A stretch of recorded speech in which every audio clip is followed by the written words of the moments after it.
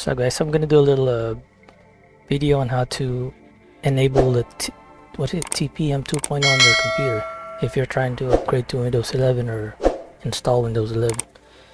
But first you need to meet the requirements for it though, like it here in this website right here, Microsoft.com. Just find this, it says Windows 11 specs, features, and computer requirements. So it's not gonna work every time because it might be different for everyone. Not everyone will be able to install this. So, and that's what, like I said, a lot of people are mad about, you know, having to upgrade not only the software but the hardware part. So it says right here you need a processor of 1 gigahertz compatible 64-bit processor or more cores with 2 or more cores. RAM 4 gigabytes minimum. It says storage 64 gigabytes or larger storage. And you can click on this, you know, for more information. System firmware, UEFI secure boot capable. And then here's the one I'm talking about, the TPM trusted platform module. Trusted platform. So version 2.0 for instructions. Now your PC might be enabled. Mine's already enabled because I already updated the BIOS, but I'll show you guys how to enable it, at least in mine, because my motherboard is an Asus Prime Z370-P, so it might be different for everybody. So like I said, here's more information. System requirements for Copilot PCs. Alright, new class of Windows 11 AI PCs are powered by a turbocharged neural processing unit, specialized computer chip for AI blah blah blah to run a compatible processor system on a chip, AI, AMD Ryzen AI. I'm not into that. Storage. Okay, so you need internet connection and then a Microsoft account. So first we're gonna restart my PC.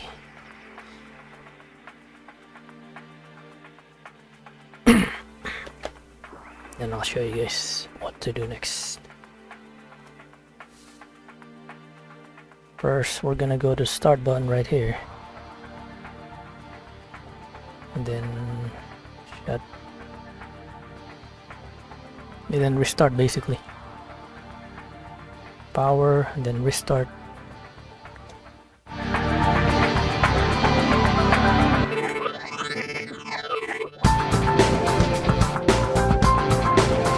So I restarted the PC. So now I'm gonna press delete on the keyboard. Here, delete button. Once this show up the screen with the BIOS. Okay, we're here. See, press delete or F2. Press delete repeatedly until the screen changes. So what we're trying to do is we're trying to enable the TPM 2.0 trusted platform trusted platform. So I got XMP enabled right here. Fan speed. Okay, so got all your information here in the BIOS. So what you're gonna do is go to advanced mode, because mine is an Asus Prime Z370-P. Z370-P Prime. That's my motherboard. BIOS version 3004. That's the latest BIOS update. I don't know if there's a new one, but that's the new one for mine. Pretty good temperatures, 30, 34. Now we're gonna go to advanced mode. Click on that, and then you're gonna look for how to enable TPM 2.0. What is trusted platform module or something like that. So we're gonna go there. I'm gonna go to, so only do this if you know what you're doing. So I already pressed advanced, so now we're in advanced mode. So we're gonna go to advanced tab right here. You're on main right now, main tab. You can look at all the BIOS information, date, version, and firmware. Your CPU and your clock speed, your RAM, and your frequency, memory frequency, and all that. So we're gonna go to advanced right here. Click on that. I'm gonna go to, oh, here it is. We're gonna go to PCHFW configuration. right there. And then what you're gonna do is, once you've seen this Intel Platform Trust Technology, which is that's the TPM, you're gonna enable it. So mine's already enabled, so you're gonna click this. If it's disabled, click enabled, and then once you're done, see, that's how you enable it, at least on my version.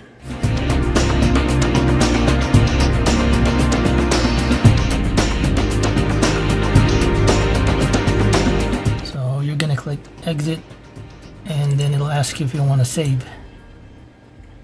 See, exit, click on exit tab, and what you're gonna do is save changes and reset.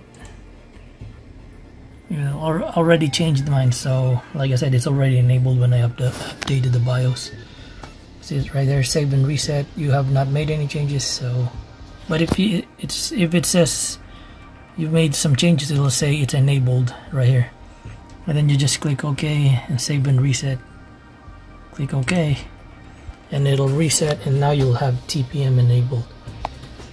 You know, that's how you enable it. If you're trying to upgrade to Windows 11, you want to enable TPM 2.0. So now it's gonna go back, and now you just gotta log in and you're good, and then you can go ahead and upgrade Windows 11 if you can, if you have the hardware.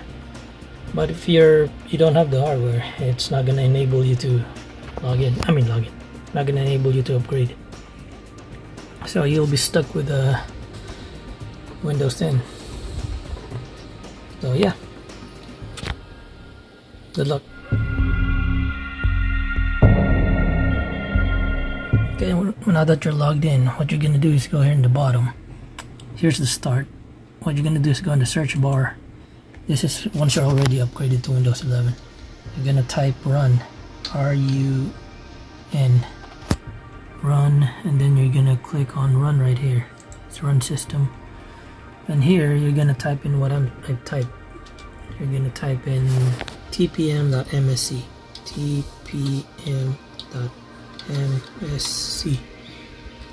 That'll let you know if you've already, you know, your thing is TPM enabled, and you got information.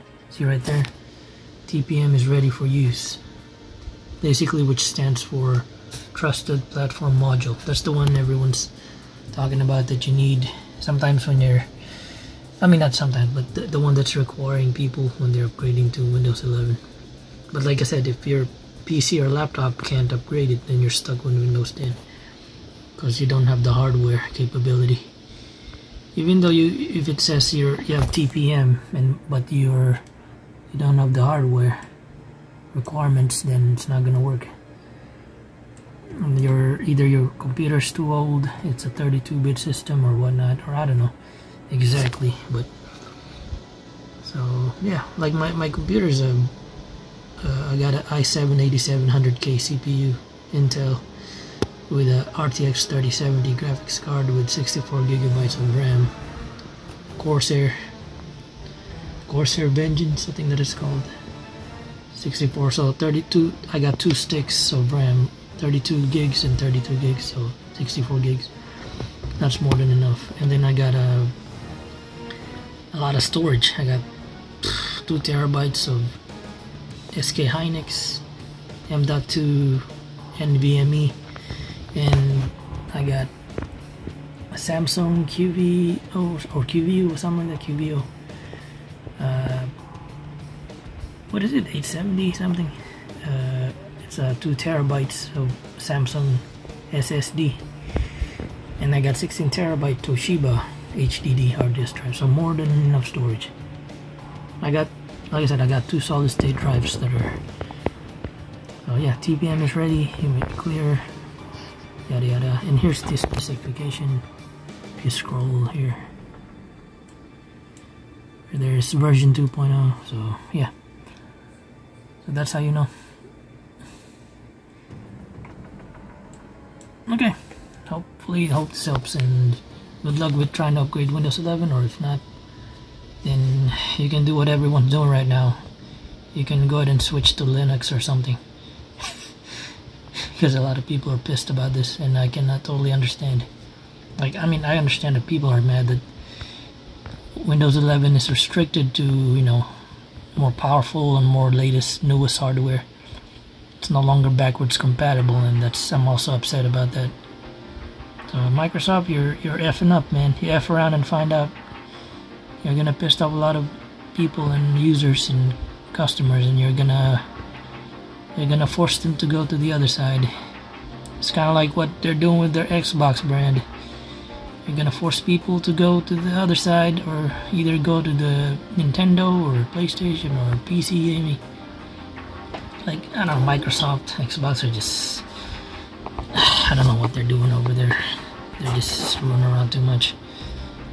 And plus, see, they're messing around with their computers all with Windows 11. You know what they should have done? They should have created 2 versions of Windows 11. They should have made one that's for 32-bit systems and one for 64-bit systems. That way you can have backwards compatible. Like the people who wants to download Windows 11, it'll have a much weaker version of that, or a smaller, not as complicated version. And then you can have the one for new computers. So, you know, 2 versions of the same thing. Windows 11 for older systems, older hardware, and Windows 11 for newer hardware, like Windows old, you can call it Windows 11 Retro, and then you can call the newer one Windows 11 Neo. See? Neo and Retro. I'm just trying to get advice here, Microsoft. You know, hopefully if they ever watch my video or listen to what I'm saying. Because this is not the way to go, man. This is not how you do things. You're gonna piss off a lot of customers and you're gonna lose them. And that's I don't know. That's a bad bad business decisions, you know. So yeah. Hopefully they turn this around with a future version of Windows, and maybe like a Windows 12. Hopefully it's better than Windows 11. They might as well skip Windows 11 and just, you know, they can take Windows 10 and make it like an upgraded and make it Windows 12, but still retain Windows 10. Because Windows 11 ain't it, man. All this bloatware and all this. Because right now, I mean, I got really no problem. See, look. If I look here, like, my hardware is capable. See? It's capable of handling it. Look at the temps. See? Low temps, 91 degrees. It's not really using a lot. A lot of people are getting high temperatures. I'm gonna make a separate video on that, on how to disable some stuff on Windows 11 so you can guys have lower temperatures, because I heard that some people's temperatures are spiking up because there's a lot of stuff that's, you know, going on the background of this. But right now I'm not really having problems. See, like if I look at the core temp, see right now I got, see, 34 degrees, 31. Frequency clock goes up and down.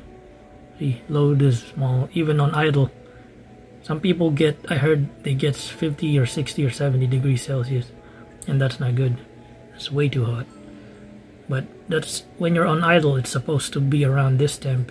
30 to 40 degrees is good on idle. So right now, yeah. Alright, so yeah, like I said, one can also use a CPU ID monitor for more details, or HW monitor. That has more details on all your. Let's go ahead and close this. Oh wait. See, it gives you all the temperatures that you want, all the information. See, I got low temps, low CPU temps. Right there, pretty good temperatures. 34 cores. Samsung is 31 degrees. This is my other drive inside my computer. Samsung SSD 870 QVO. Yeah, that's the one I was saying. 2 terabytes. I got a Toshiba, the 15 gig, 31 degrees Celsius, 32 degrees. Here's my SK Hynix SHGP 31. That's 2 terabytes. 39 degrees because it's in usage right now. My external hard drive, which is a Western Digital, 42 degrees. NVIDIA RTX 32 degrees with a hotspot of 43. So yeah, I got good temps. So yeah, it's not, I mean, like I said, my computer's able to handle Windows 11 no problem. So yeah, later. Don't forget to like, subscribe, share this video, and when you hit the bell icon, click all, so you can see my newer latest uploads. Thanks for watching.